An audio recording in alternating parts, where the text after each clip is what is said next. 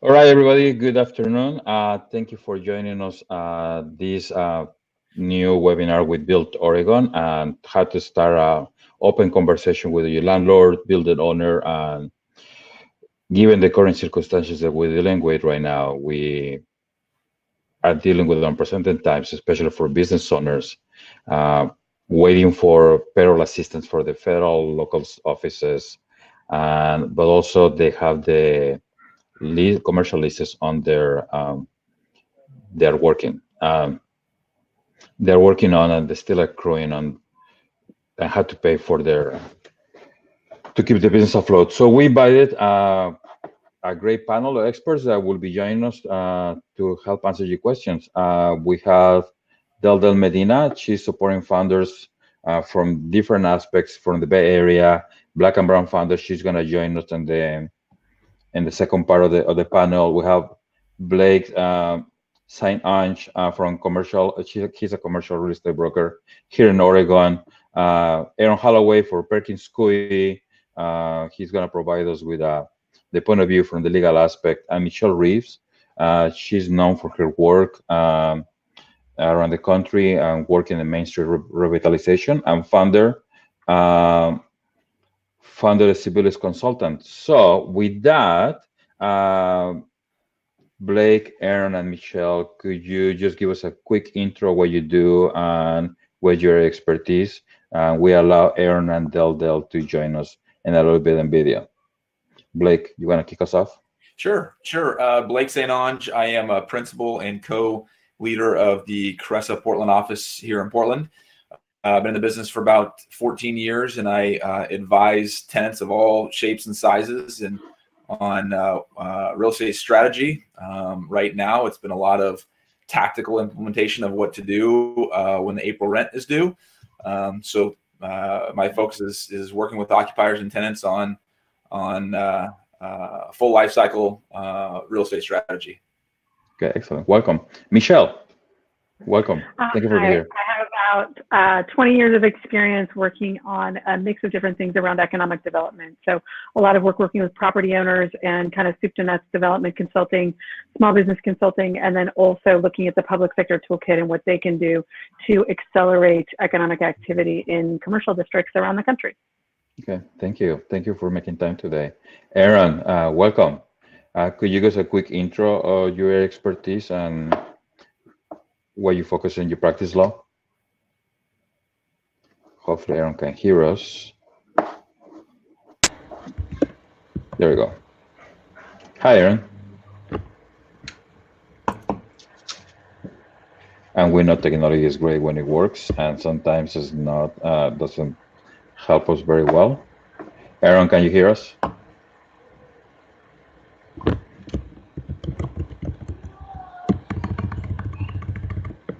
Okay, so while we're waiting for Aaron, and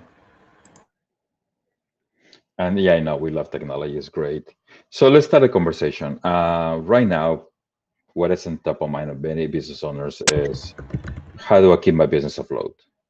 How do I keep my business afloat? And one part is, how do I get enough cash to pay for expenses, payroll? But the other part is, how do I pay the rent or the lease on my restaurant, my office? Could you give us a quick overview, Michele, of what you're seeing with business owners? And I know you are an entrepreneur, but also a commercial, you own buildings and have tenants that you're working with. What are you seeing so far? So I think it's pretty brutal out there, and there are a lot of people who are either required to be closed because they're not an essential business, or are closed because their business does not translate easily into being a delivery or a pickup or a takeout business. Or we see smaller businesses that have had a pretty significant decrease in sales and they've had to lay off some of their employees. All of those situations are a little bit different in terms of dealing with your landlord. And I think there are some key things that every tenant has to think about sort of out of the gate. So the first is, don't wait for your landlord to contact you. You need to proactively get in touch with your landlord, and you need to let them know what is happening with you. The second thing, and I've seen a lot of these emails, do not send a 12-page sob story of every detail of all the terrible things that are happening to you. You need to really keep it to numbers and to keep it just tight and focus on what's going on. So what I like to recommend that people do is really focus on the next month, because we really don't know how long this is going to take and what's going to be going on in 3 or 4 months. So really just focus on what you need with your property owner for the next month. If you have some sales, then you can propose some rent that is equivalent to what you would reasonably pay based on your sales. So if you have no sales, I think it's entirely reasonable to say to your property owner, look, right now I have no money coming in. I'm looking on how to retool, how to do some different things. But until then, I need a rent abatement for this very next month. If you're at 50% sales, then you ask for 50% off your rent, that kind of thing. So do not be afraid. You know, this is a negotiation, and the rules of negotiating are the person who defines the box you're negotiating in first tends to do best. So I think that tenants tend to have this concept of like, I need to be as reasonable as I can. And you need to protect yourself as much as you can right now. So you need to preserve cash. If you're not making anything in terms of sales, then you need to ask for a full-on rent abatement. The worst they can do is say no, and then you're kind of negotiating from there. So I really like to work backwards from reality, from numbers, and really make sure that you're being proactive in working with your landlord. And this is a little bit of a litmus test to see how they're going to respond. This is not just I think the last thing I would say is Portland, we're negotiating weenies. So we are like the home of split it down the middle. That's what we think negotiating is one round, split down the middle. This is a really tough situation. And so this isn't a one round and split it down the middle. This is you ask for what you need and you define that negotiating box. And then your landlord's going to come back with something different. And you're going to have a bunch of rounds. And you know what? Every month you're going to be having these conversations until we're out of this. So you got to kind of get used to the fact that this is going to be an ongoing and fluctuating negotiation that's going to happen once a month for a while now. Oh, great. And the other part of the equation is the building owners. They have their mortgages, the utilities. Blake, what do you see in your end with the people you work with, and you have to negotiate leases they are due right now, and then negotiating with current tenants. What is the perspective from them? Yeah, I think a big piece. I think to Michelle's point, I think you have to focus on the numbers piece of it. I think before you approach a landlord, I do think it's important to put a business case together of what you have done, how you've been impacted, whether it be year to date or year over year, what your sales have been, what revenues have been, what your service lines might be. Can you focus on some other areas? I mean, I've got, we work with clients that are entrepreneurs that have, warehouse space and retail spaces as well. And the retail is pretty much all gone. They've had to lay off their hourly workers. They've had to lay off baristas. They've had to lay off their, some of their restaurant staff. And so I think it's important when you approach a landlord to put a business case together of what impact it's had on you, on your business. If you're a business owner, what have you had to do? Not only layoffs, you had no sales. Maybe you've taken a pay cut. Maybe there's no pay. There's no revenue coming in. Because the landlords, most landlords are going to have, they've got loans on their asset. And so if you put together a case of rent relief, whether it be rent deferral, rent abatement, whatever the function is, they then can take that and approach their lender in the same fashion and say, look, the mortgage is coming due this month, et cetera, but we've got 1 tenant, 2 tenants, 5 tenants, whatever the tenancy might be in that asset, that they then can take to their lenders, because they do. They've got expenses as well. They've got mortgage, they've got taxes, they've got insurance, they've got camps, they've got other things that they have to pay too.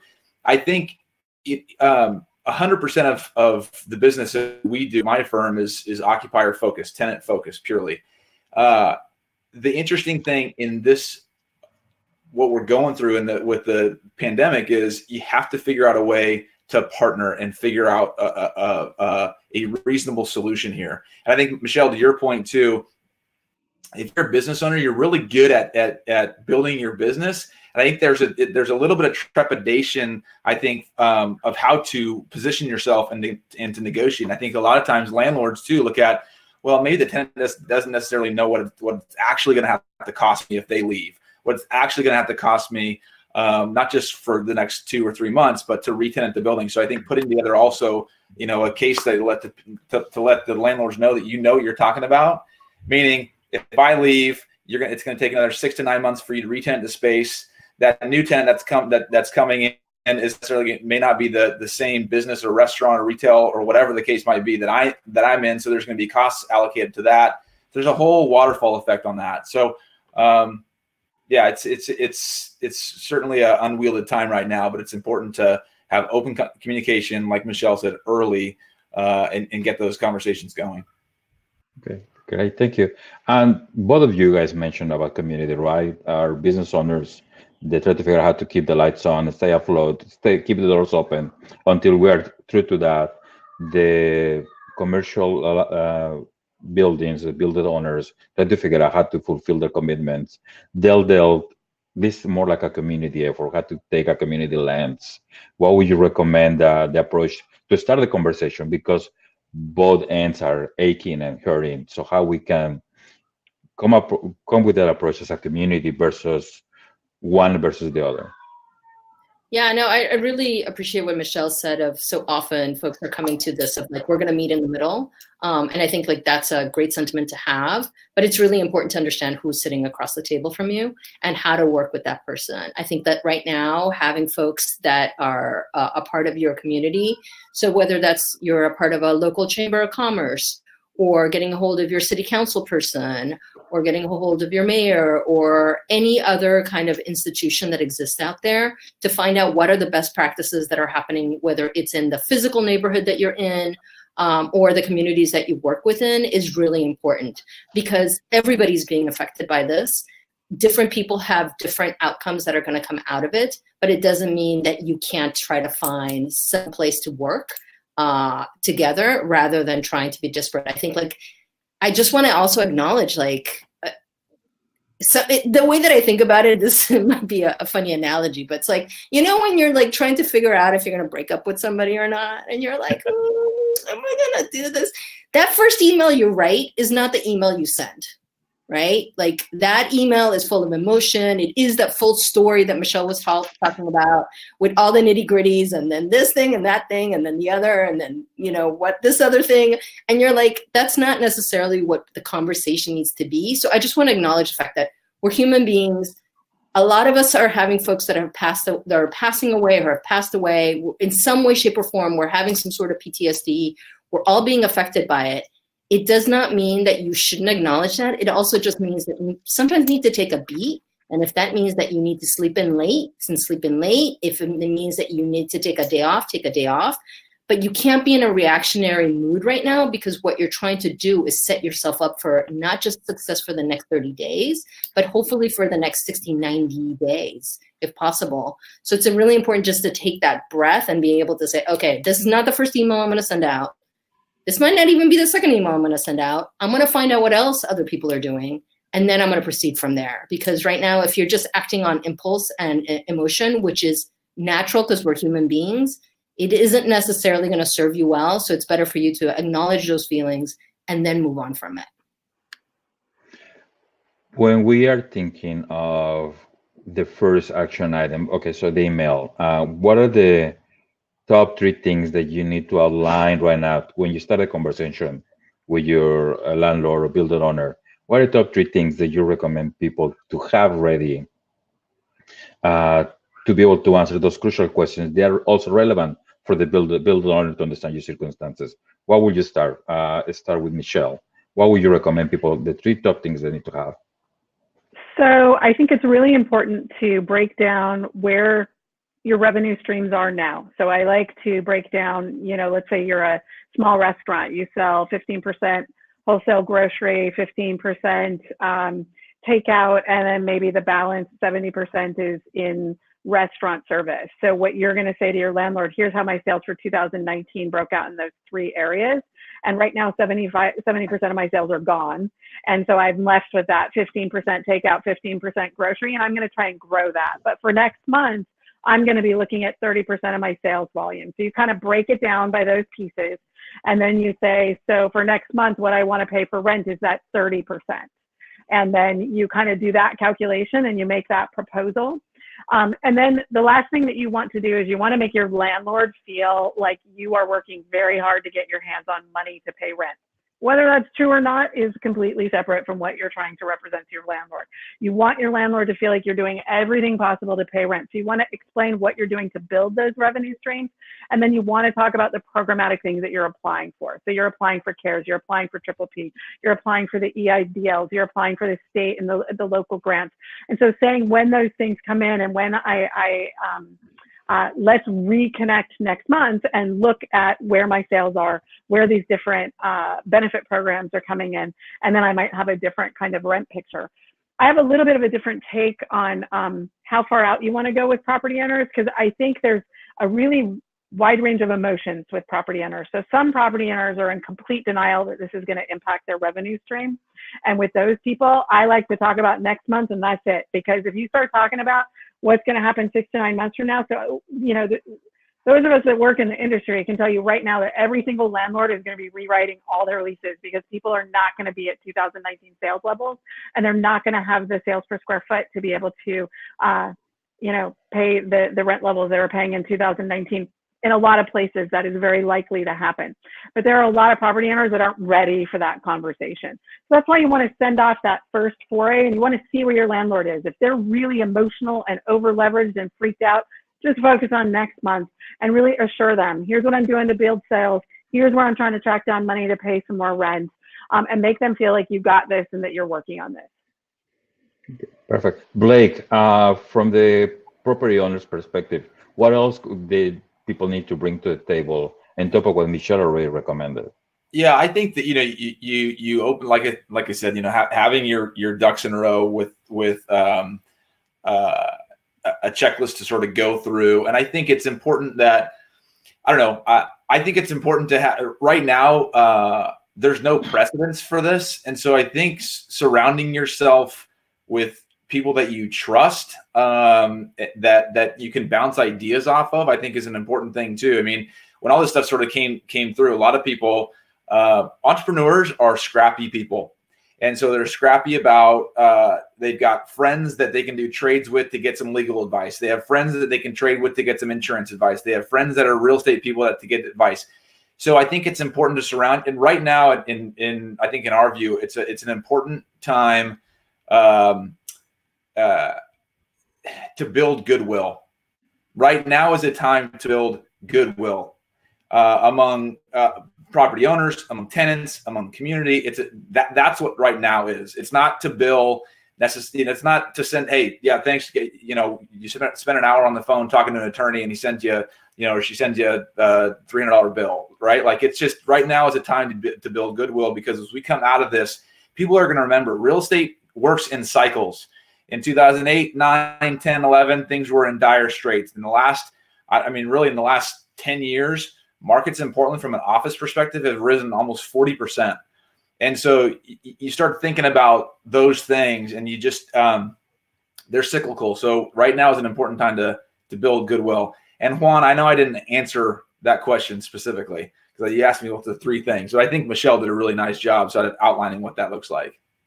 I appreciate it. And it's a lot of perspective, right? Yeah. DJ is mentioning that the fact that we're including both sides of the conversation, it is super important. And it's okay, Blake, I'm going to rotate. I'm going to bring Aaron in to start answering some of the questions. So Aaron, hang tight. We're going to bring you in because some questions are waiting for you, okay? Give me a second.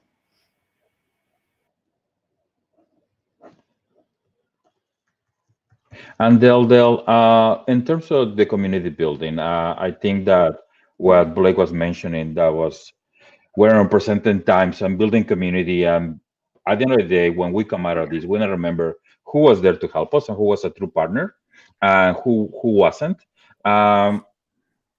What else can we advise people? Because at the end of the day, beyond the business models and the revenues, we're dealing with humans, right? And that's a human element that makes our community great. What else would you recommend people to approach it on both sides of the question? Yeah. I think it's important. I do think that the goodwill piece is huge, and I have seen how it's been played out, not just in the Bay Area where I'm located, but obviously in Oregon. You're organizing this because you want people to have access to information, but that this is playing out across the US. And I think like this is the opportunity for people to be able to say, I am here and I'm going to help you out. So whether that's folks changing their business models just slightly and actually working together to be able to buy goods and services from each other, whether it means that you have never had an email list and now you're going to like have your first email list. So if you're a small business and you've never had an email list, this is the perfect time to do it. Start small. It doesn't have to be huge. If you're not very savvy with email lists, start an Instagram, because that's the place that you feel comfortable as a human being. Use Instagram. But if it's Twitter, it's Twitter. Find the place in the lane that you feel comfortable and kind of like the tools that are out there, and be able to gather that information and be able to engage people to figure out what your next steps are. I also thank you, Michele, for saying, you know, some people just can't think beyond the next 90 days. I want to acknowledge that that's true. I had a conversation with a friend of mine who's an entrepreneur who's getting ready to launch her business. She's really excited, and all of this has happened. And now she's like, I literally cannot think beyond 90 days. And so that's where I played a part. And I said, okay, you can't think beyond 90 days. Let me help you figure out beyond the 90 days. You concentrate on the 90 days of how you're going to meet payroll and what your budget looks like and what are you going to cut back on, and I'll do some research for you, and we'll figure out like how could you position yourself, you know, in June, July, August, right? Like where are things going to be? And let me do some research. And so I did some research for her, some companies that maybe she could partner with, and I sent it off her way. And that was like a really good balance between her having to take care of her immediate needs of the employees she has and the folks that she's working with and the partners she has, and also having somebody that has that doesn't have that emotional attachment, because I'm not attached to the day-to-day of what she's doing. And I could just be like, hey, let me just figure this out for you. And I sent her a spreadsheet with some potential partners. And I'm like, okay, if you don't have the energy to contact them, give me some materials, create an email list, an email for me so that I can do it through your business. You'll own that, and I'll contact them for you. And so that's what we're going to do. But it's that sort of thinking where it's like, if you yourself can't do it, you have to be as creative as possible. And as you know, it's true. Entrepreneurs are super resourceful and thoughtful and creative. And this is the moment to try to flex that muscle. But I also want to acknowledge, when you have cortisol running through your body because you're under stress, when you are feeling under stress, part of your brain that helps you be creative literally does not work. It is completely shut down. And so if you're in a situation where you're like, I can't do the things I normally can, that's okay. And then ask for that help so that you can balance off of somebody else and you can have a back and forth that's just like, that removes you from that feeling of like, I have to figure this out on my own. Because you really don't at this moment in time. And you can reach out to people. You can do, I've seen people do lots of like Zoom meetings where they're meeting and exchanging ideas. They're positioning themselves in the center and saying, this is my problem. Does anybody else have a problem like this? How have you resolved it? And being able to do those exchanges, I think, has been hugely valuable for folks. Wow, I want to add on to that just really, really quickly, because actually that circles back to, I think, the last thing to think about on the tenant side, and actually on the property owner side a little bit too. So on the tenant side, when you're feeling really under siege, like maybe you have one of the asshole landlords who's not being collaborative, reach out to other small tenants you know and find out what language they're using and what their landlords are responding to. One of the ways that I motivate property owners when I'm doing economic development work is through peer pressure. And if every property owner is just working in their little vacuum of, I need to get my 50%, you know, rent no matter what, and trying to squeeze blood from a stone, one of the ways that you can motivate them is to say, hey, these 5 other property owners around you, here's what they're offering. And then again, like the worse they're behaving, just focus on next month and really keep it tight and focused. But I've really seen a lot of tenants who are feeling under the gun, and every time they have to send that note off to a landlord who's being a jerk, you know, not only do you feel terrible while you're sending it off, you feel terrible while you're writing it, you feel terrible while you're waiting for the response, and then you get the response and it's really awful. And then you feel like worse and you think like, I have to keep doing this. You know, this is not what small entrepreneurs are set up to do. So it's very helpful to talk to other tenants who have the same landlord or are near you, just to find out what's going on and to understand that all you guys are in the same boat. And you can also get language and just information is king in this position, and understanding what other people are doing can be really helpful. Yeah. So Aaron, you put in the chat box, the communication is key right now. One of the questions that we have from the people listening right now is that they are one of several tenants that the landlord simply won't reply to, and if they cannot afford rent due to revenue decline, what they can do if the landlord is not responding. It is great that the governor has ordered there's no evictions for tenants, but the governor has a mandated negotiation. So what recourse do these tenants have if the landlord doesn't want to negotiate? Yeah, at this time, what we were telling all our clients, all our tenants is, like you said, the first step is communication. And if you've done that, and if you've exercised as much as you can, whether it's picking up the phone, whether it's sending a written notice or whatever it may be, landlords are not obligated to respond. And some landlords are not responding because they don't want anything on record. And that's their choice to do that. But for tenants, I mean, all you can do is try to build that gap and try to just be open about what you can do. If the landlord's not responding, there's not much more you can do. You can't force the landlord to respond, and it may be strategic on their part of not responding, just because they want to reserve their rights under the lease, which is understandable. But for tenants at this point, if all you can do is try to be reasonable, be open of your situation. I think everyone has been saying the same thing about being consistent of explaining your difficulties, your challenges. If the landlord's not responding, then that's kind of where you're at. There's nothing more really that you can do besides reaching out as much as you can. And if the landlord's not looking to be reasonable, which is unfortunate in this environment, then all you can do at this point is continue to be communicative, continue to be responsive as far as where you are. And then that's the record that you're pretty much maintaining for when we're finally out of this. We'll see what the landlord comes back with, but at least you have a record that, look, we've tried to be reasonable as much as we can. We've let the landlord know of our difficulties, our challenges that we're facing, and the landlord refused to respond. We've been reasonable, but the landlord has not been reasonable, and that's all you can do. So it's unnerving. It's stressful when you don't have a response back and you're trying to work this out.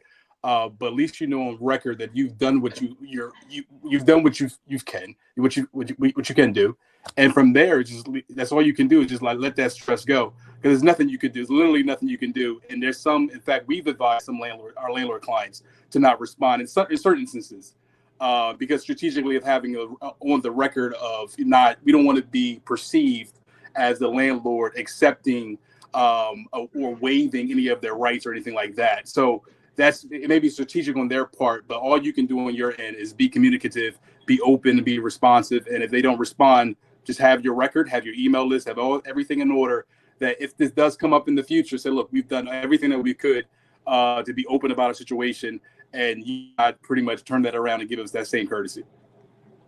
And Juan, can I add to that just a tiny bit, just to say, I think a lot of people don't understand, just from the small businesses that I'm talking to, what the commercial eviction moratorium is. So it's not a legal reason. It's not a legal dismissal of paying rent. What it is that it says that legally the landlord cannot evict you for not paying rent. So technically, under most commercial leases, if your rent is due either the 5th or the 10th, which is what's going to be in most leases, the second you don't pay rent, under most leases, you're going to be in default. The landlord doesn't have to email you anything. He doesn't have to tell you anything. Under most commercial leases, the second you don't pay rent, you're in default. And traditionally, what that meant is the second you don't pay rent on the day that it's due, the landlord can lock you out. So the commercial eviction moratorium is meant to just stop the landlord from locking you out when you don't pay rent. But it doesn't dismiss you from your obligation to pay rent. And so that is what is really unclear. And I know that Aaron can lend more thought to this from a legal point of view. But what this means in a practical way for tenants is, let's say you exercise your choice to not pay rent for April. What's unclear is, can your landlord still declare you in default and then try and evict you at the end of the commercial eviction moratorium? Even if you paid that April rent as soon as the eviction moratorium was up it's very unclear. We have no case law for that. And I talked to a favorite lawyer of mine, and he said, a lot of lawyers are going to make a lot of money figuring out the answer to that question. What's going to happen then? So, it is a stressful time.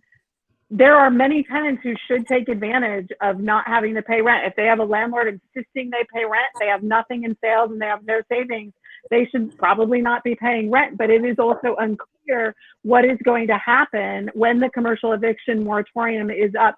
As it stands now, it's entirely possible a landlord could say you're in default and boot you out.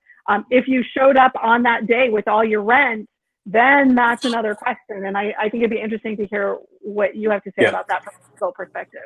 Yeah, so you're absolutely spot on. In fact, that the moratorium is just a pause on the landlord's ability to go to court to have you evicted. Courts are closed right now. I mean, I think I read that the Oregon civil courts is closed after June, so no one can do anything right now. But that uncertainty works both ways, and that the landlord also has uncertainty on their end, which should give them some incentive to work with you as a tenant. Because one, if like you say, day one after everything is over, and business picks back up, they have to stand in line with a whole ton of other landlords. So it's going to be months and months on months before they can get their case heard, which should give them some incentive to say, you know what, it may be best for me to just work it out with this tenant, as opposed to trying to go to court, spending litigation costs, spending more time to get a tenant out, and then I have to put money in, put capital in to get the space back together, find a new tenant. Where are you even going to find a new tenant in this environment? So it may even be worthwhile for the landlord to use that uncertainty to the landlord to say, look, you can sue me. And I had some tenant clients that said, look, I don't have anything. So if you want to sue me, stand in line. Good luck going to court and going through the entire process. Good luck. Or we can work this out. We can do some type of written negotiations how we figure this out. That saves you time, saves you money. And then also that uncertainty doesn't also hurt you as well. But yeah, you're spot on as far as the moratorium prevents a landlord from going to court to evict you. Yes, they may have rights day one after the moratorium is lifted.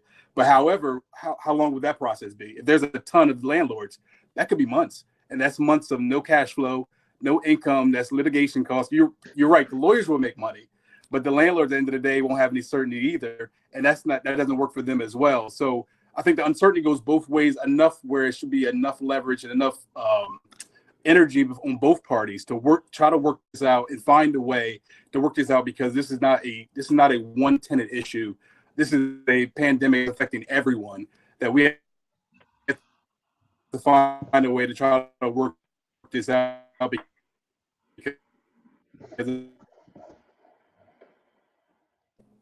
okay. The uncertainty on both is which if we're going to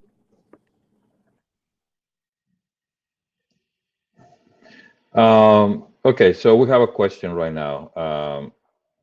The question is a little sidestepping. It's still about tenants, but it's more about apartment tenant. Can you share if Aaron step out? So can you? We'll say the question for Aaron, and we can answer offline. They want to know if it's any laws in the county that can allow apartment tenants not to pay rent through this time. They have been missed. If it's legally need to be paid back, and how will affect their credit score. Can you hear us, Aaron? Yep, I can hear you. Okay, so the question right now is a little bit about apartment tenants. They want to know if any county laws that they might be in place that allow apartment tenants not to pay rent through this time, and when that missed rent is legally needed to be paid back, when they need to pay it back, and also how this is going to affect their credit score if they miss payments. Is any verbiage they need to communicate to the landlords to be able to protect themselves during this time? Yeah, absolutely. I mean, I think the same thing with commercial tenants as it is with residential. To just communicate.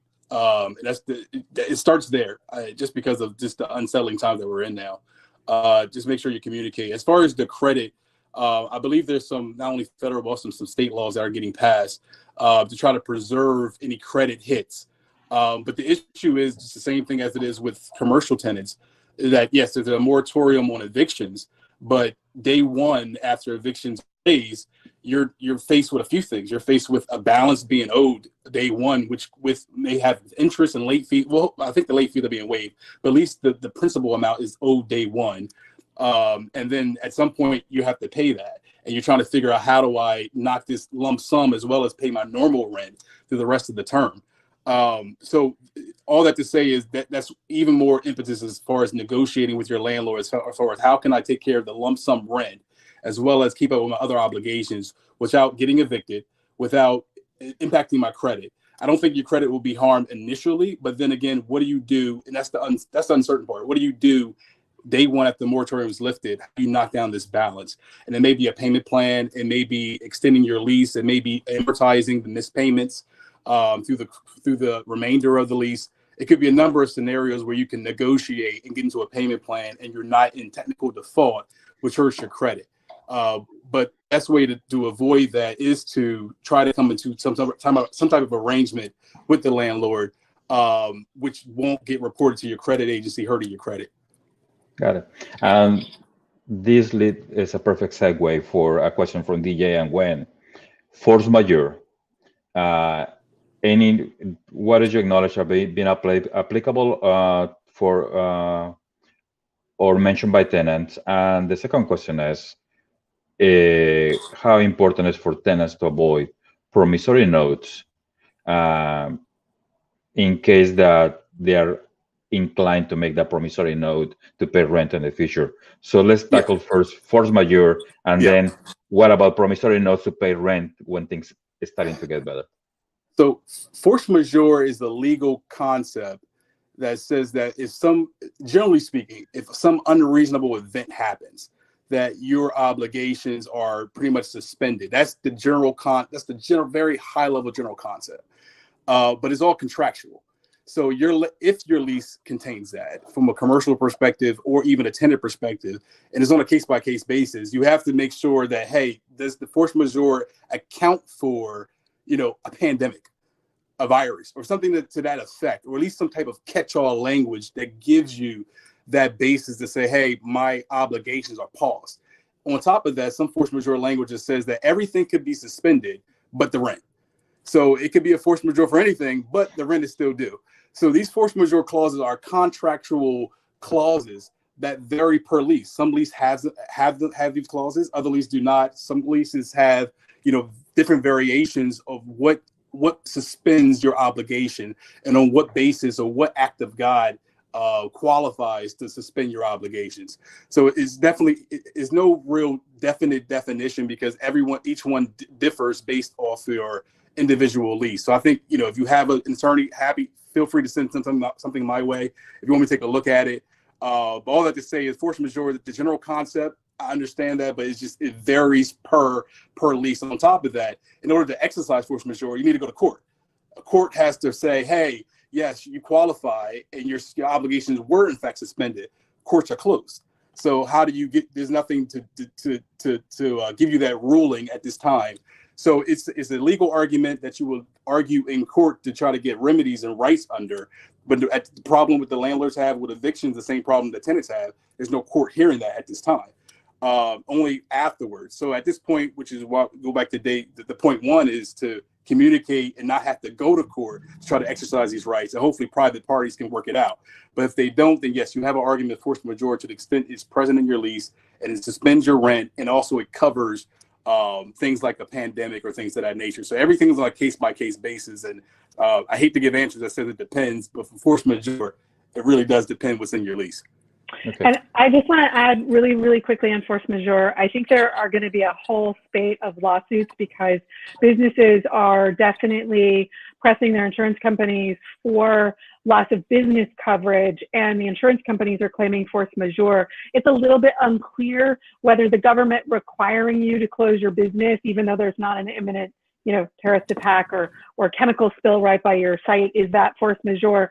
So I think there's going to be, in the coming weeks and months, a lot of pressure on the insurance industry to be, whether they're artificially supported to make these payments to business or what happens, but there might be a shakeout under force majeure with the insurance industry. Yeah, Deldelp, I'm gonna bring Blake in to help us answer the next couple of questions. Okay. Go ahead. Can I just add one thing that I think so often entrepreneurs, their first thing, one of the first things that you're taught or that you instantly just even know is to save your cash. I think that this is one of those situations where save as much cash as you can, because the reality is you can't come to an agreement with someone that you owe money to, and they take you to court. If you have that cash on hand the moment you're in court, in some ways that saves you. So save as much cash as you can, do as much partnering as you can, try to be as creative as you can, because these are the moments where you have to rely on the fact that that cash might end up saving you in a pinch. So just keep that in mind. Second, let me bring Blake in.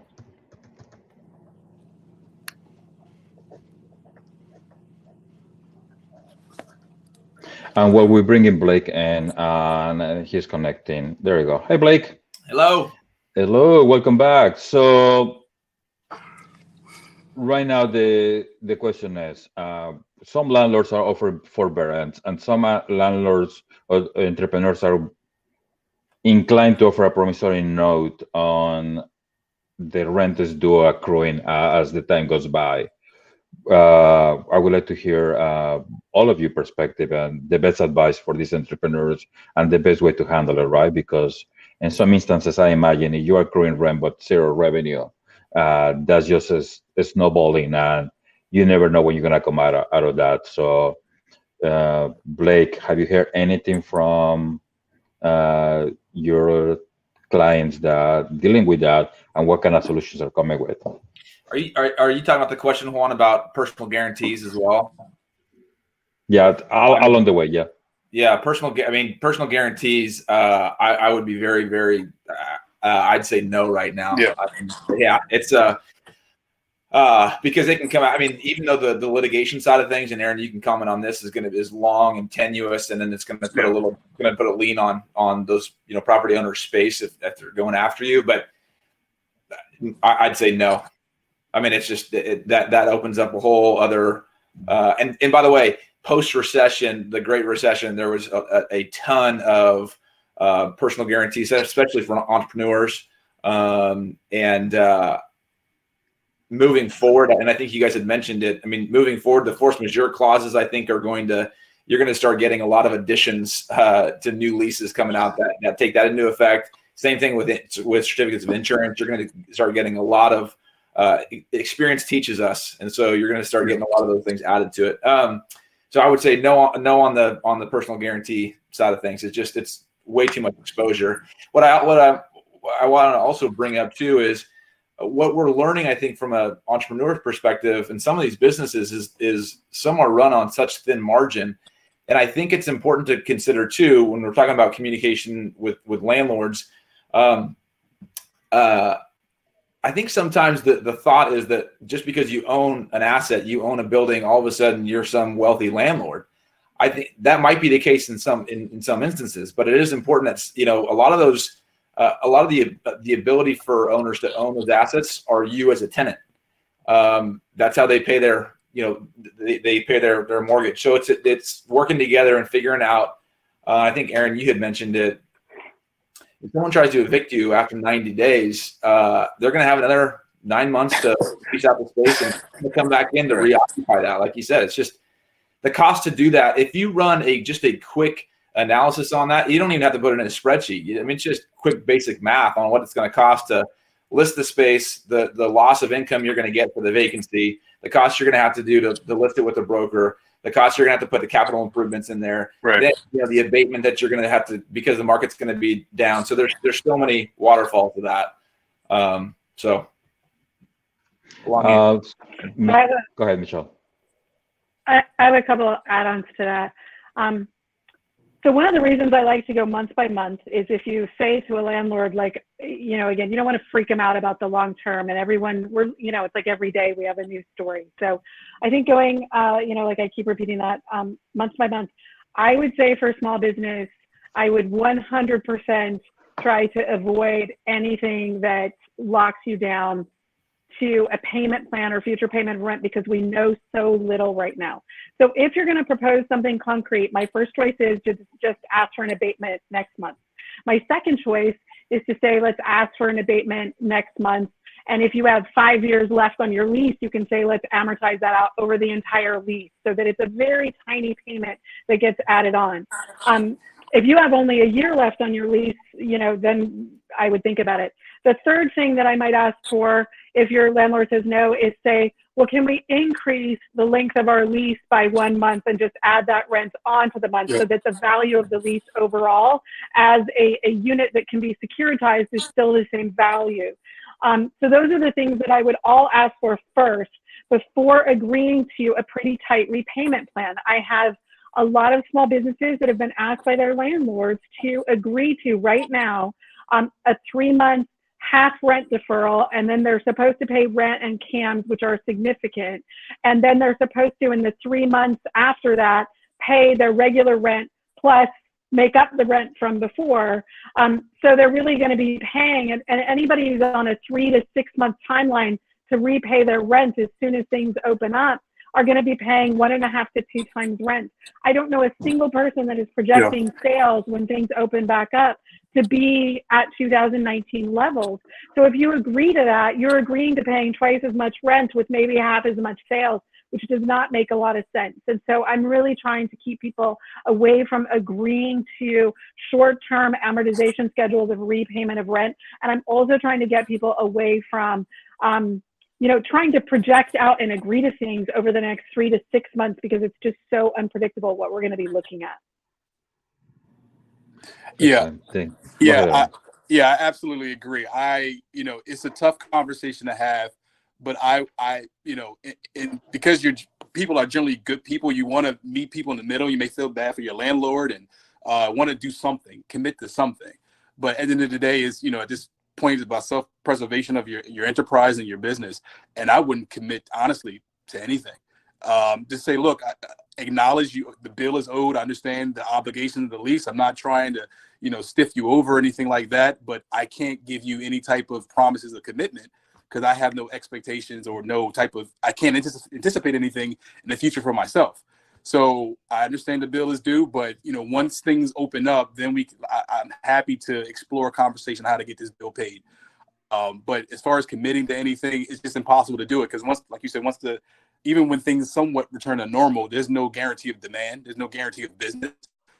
Things will start to trickle in, hopefully, but you don't know what that's going to look like. So as I'm saying, in addition to things that were just pointed out, to the extent you're in a retail business, to a percentage rent type of arrangement for temporary point in time. I've seen that. I've seen things for amortizing it or things of that nature. Or I've seen just some tenants just saying, look, I can't give you anything.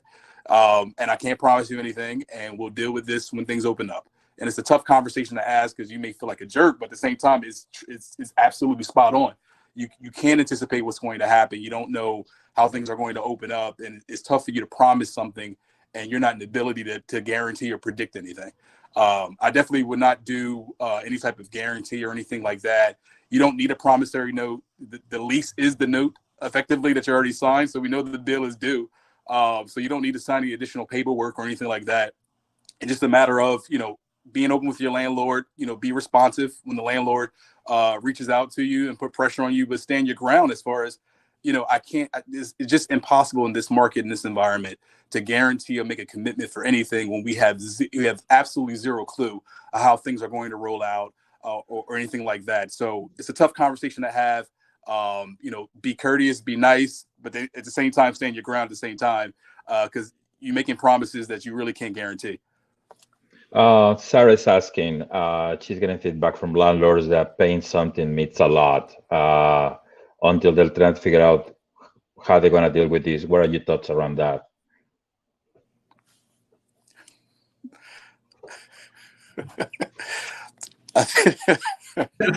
There you go. Okay. We'll move on to that one. Michele? Yeah. There are kind of two things here that's totally awesomely dad-like. My kids are 21 and 18 now, so I'm on a panel virtually that, you know, I can send them a text to bring me tea instead of having them walk into the room. So I think now, Juan, what was the question? Sorry, I got distracted. Yeah, some landlords are saying paying something it could mean a lot, right? They're Right. trying to assess the losses, and while they figure out what is the next step for them, they will appreciate it if some sort of goodwill and paying some rent could go a long way. Let me read.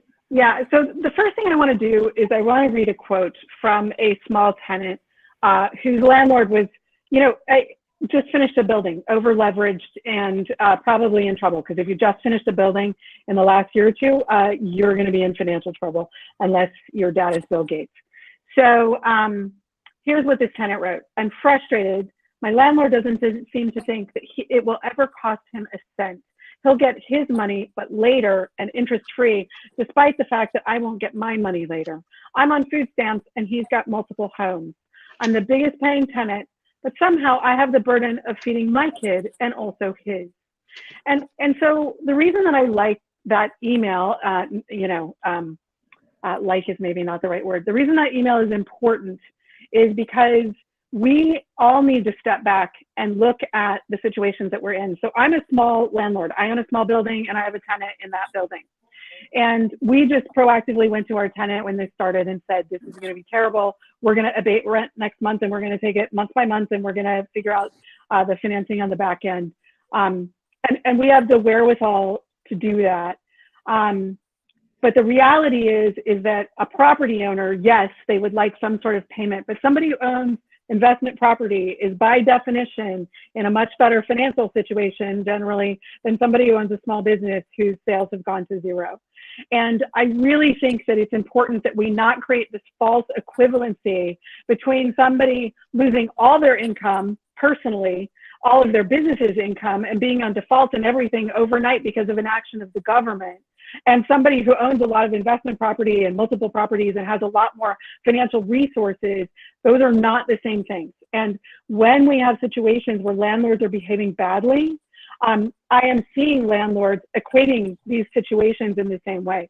So I have small tenants who are having a hard time paying the bills and buying groceries, and their landlords are saying, boo-hoo for me, I might lose my beach house. So if I lose my building, that's going to suck. I totally will not be happy about that. But that is not the same thing as somebody being able to support themselves, to stay housed, and to be able to eat.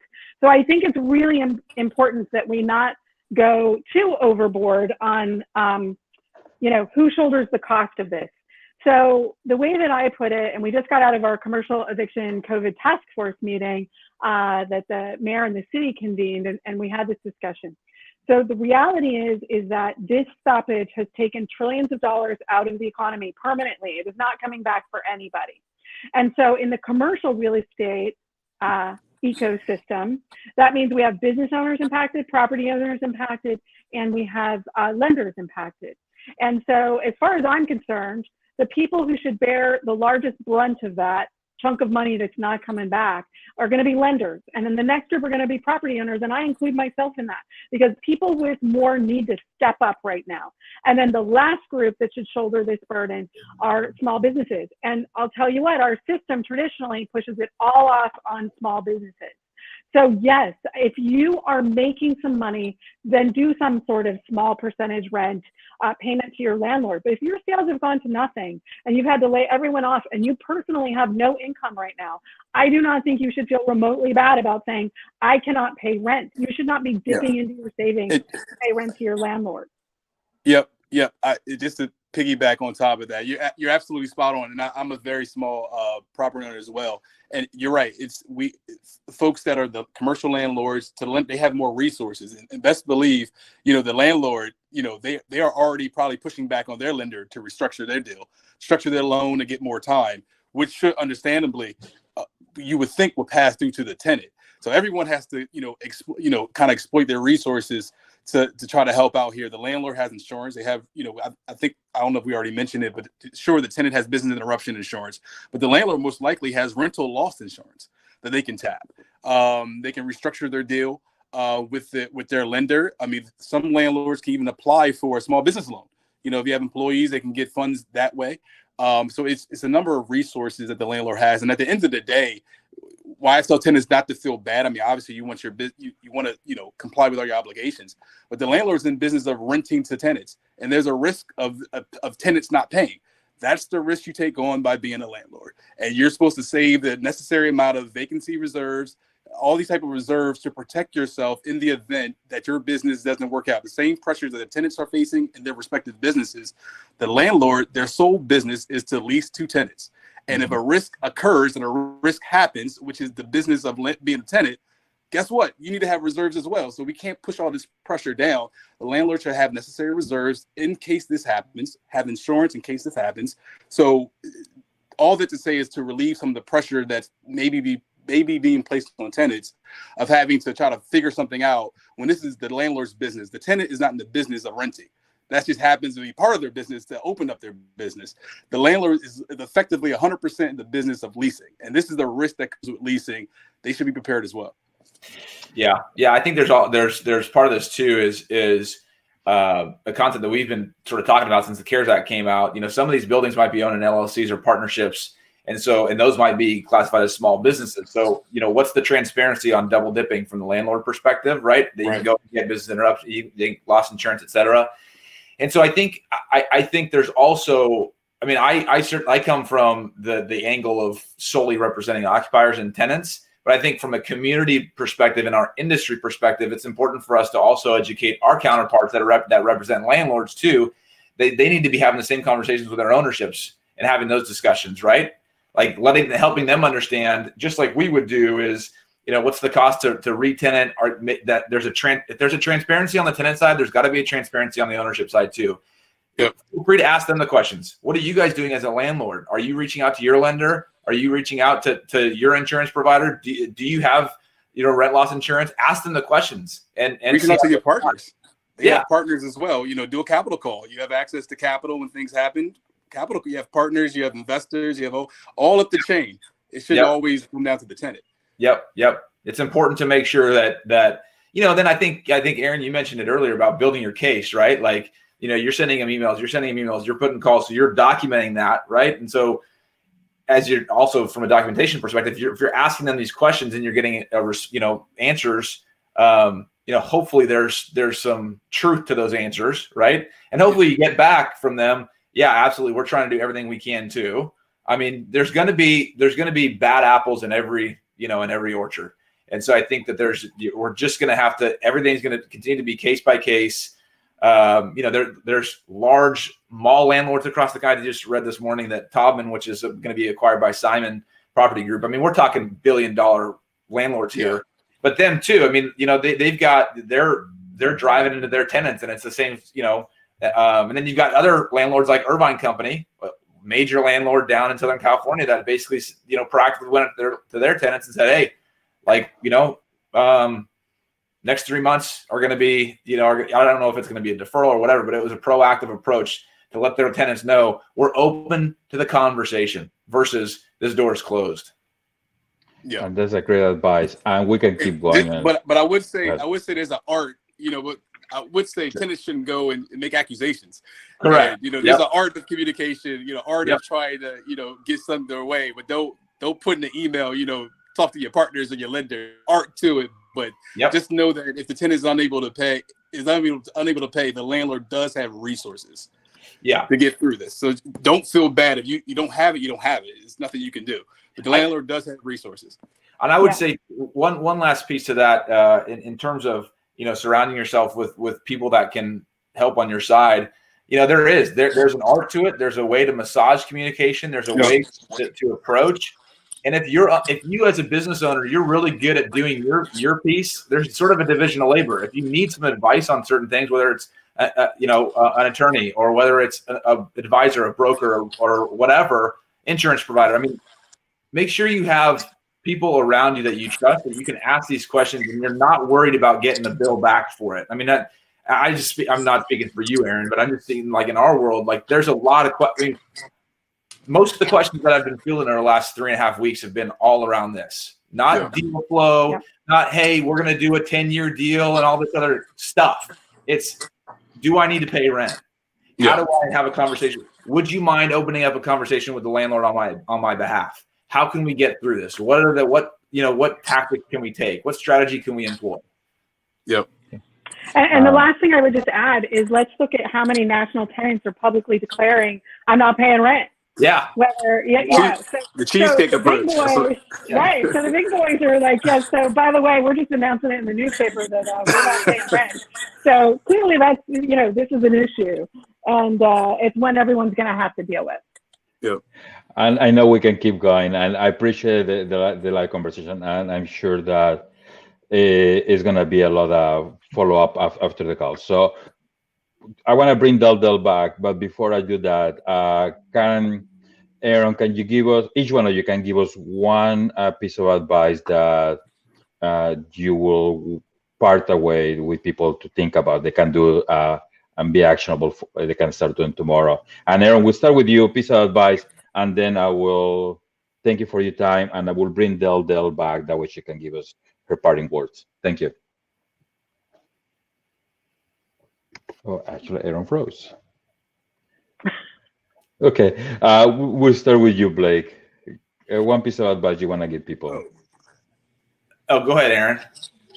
Oh, so you can hear me. Okay. Yeah, I would say from the beginning, we keep drumming the same beat, but it's so important as far as communication, being honest, open, and not committing to more than what you can do. And just, it's difficult times for everyone. So even though that can be troubling, but to some extent, it could be comforting to know that everyone's going through it. We have to all figure this out together. We're all in this together. And that to some extent that you just know when you're not alone in this, there could be some comfort. Whether you're communicating with your landlord, you're communicating with other tenants, communicating with folks here on the chat, just reaching out to folks to figure out what's your support, what's your resources that you have, the remedies that you have. It starts there. And then the other thing was, this, even though it's tough to see right now, but this too shall pass. We've been through a ton. It's going to be an adjustment, obviously. But we've been through a lot just as a community and as a country. And, it's going to be some trying times, but this will eventually pass. And, look forward to being on the other side of this. Aaron, thank you for your time from Perkins Coie. I'm gonna bring it. Feel free to reach out. I'm on Twitter. I can give you my email. I can put it down here. Feel free to reach out to me. This means a lot to me. Happy to help, or just be a sounding board for folks if folks need assistance. I'll put my email down in the chat here, and you can also find me on Twitter as well. Thank you, Aaron. And I'll bring Deldelp in a moment. While we do that, Blake, what is your piece of advice for? Yeah, I think a big piece is don't be afraid to ask for help. I think it's for entrepreneurs and people that are sort of leaders, whether it's their organization or otherwise. I think sometimes we think that we have it all together. So I think it's important that don't be afraid to ask for help. You're asking for help for your landlord. You're asking for help around, your sort of internal board of directors around you, whether that be, like I said before, an attorney, a broker, an insurance person, financial, advisor. Just don't be afraid to ask for help. Thank you. Deldelp, you've been chatting and the chat comments. The last one thing that people can do today and start getting ahead of this. I think your audio is not there, Deldelp. Oh, you're on mute. There we go. There we go. I was just saying what Blake said is deeply important to ask for help, but also offer help, to be able to have that exchange. If you have never been great with QuickBooks or accounting, this is the moment where you can go to the accountant and say, hey, you know what my expertise is? Let's do an exchange. Help me figure out where my money has traditionally come from, how I can reapportion things, how I can be thinking about things. I think this is the moment where we have to double down on each other, because one of the comments here was, we don't know what's going to happen. The reality is nobody prognosticated the effects of this, and we do not know the effects of what's going to happen. I saw this great exhibit a couple months ago about the 1918 Spanish flu pandemic, and in some ways it was very helpful. But the 1918 Spanish flu pandemic changed this world. It changed it completely. Everything from women's rights and the right to vote, Black folks' ability to be full citizens in this country. Everything that you think of, suburbia as we know it, transportation as we know it, radically changed because of the pandemic. Between World War I and the pandemic, the world changed as we know it. And that's what the 20th century became. And I really want to say that while it is difficult and painful and folks around us are in pain and are sick, and we're all dealing with these things, the reality is that we have to think about our futures will be drastically different. And we should find hope amongst ourselves, because it's going to depend upon our own ability to be creative and interested in each other. That's really going to help us move on from this moment. And that's the thing that helps me sleep at night, is to be able to engage in conversations with brilliant people like you all who understand what some of the details are. But I do want to uplift and say, sometimes you just got to offer and ask. And it's as simple as that. Thank you, Deldelp. Michele, your piece of advice before we wrap up.